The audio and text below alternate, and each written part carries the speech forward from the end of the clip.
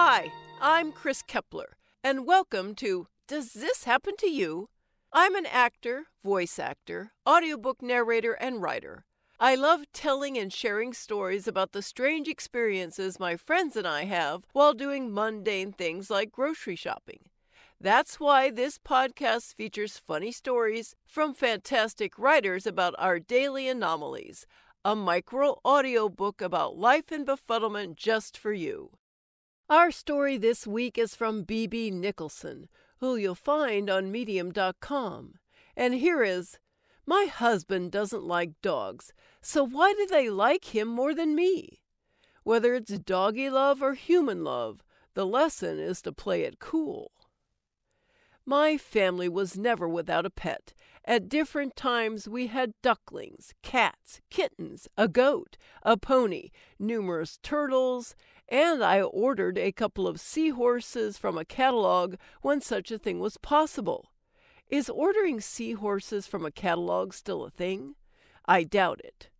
Our menagerie of pets came and went, but through it all, we were never without a dog. Mr. Chips was a little black mixed terrier with a curly tail, his cuteness a camouflage for grumpiness. Lassie, we weren't original with names, met an early demise because of his irresistible urge to chase cars. I had a beagle puppy that died of diphtheria before the days of doggy vaccines, and I mourned for weeks. Penny, a Chihuahua, was the family favorite. She had puppies while we were on our annual beach vacation, and at the end of the holiday we rode home with them in a cardboard box tucked beneath my mother's feet. Everybody in my family loved dogs, but that wasn't true of my husband's family. He told me about the somewhat traumatic experience they suffered when they ventured into pet ownership. In a moment of emotional weakness, maybe because she was pregnant, my mother-in-law decided she wanted a Saint Bernard. What a dog to introduce into a family that wasn't dog crazy. The dog grew huge and wreaked havoc. Because he was stupid, said my husband.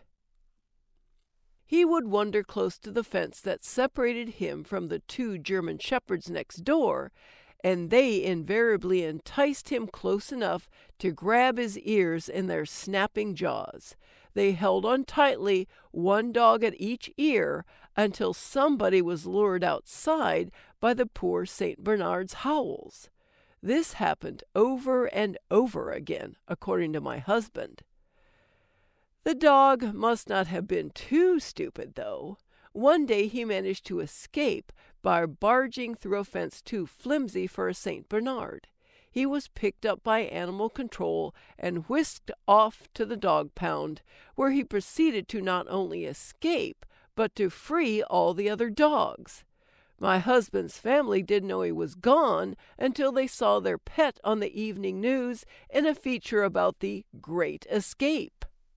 My husband and I have been mostly petless throughout the 45 years of our marriage because he is allergic, although for 17 years we had a toy poodle named Precious.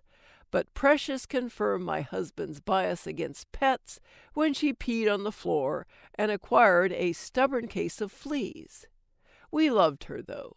She developed cataracts, and we paid $1,200 to have them removed. The surgery didn't work, and she went blind anyway. She could no longer chase her beloved tennis ball, but she lived a good long life and was the sweetest dog ever. After Precious, there were no more pets. I'm done, said my husband. He pops an allergy pill whenever we visit someone who has animals.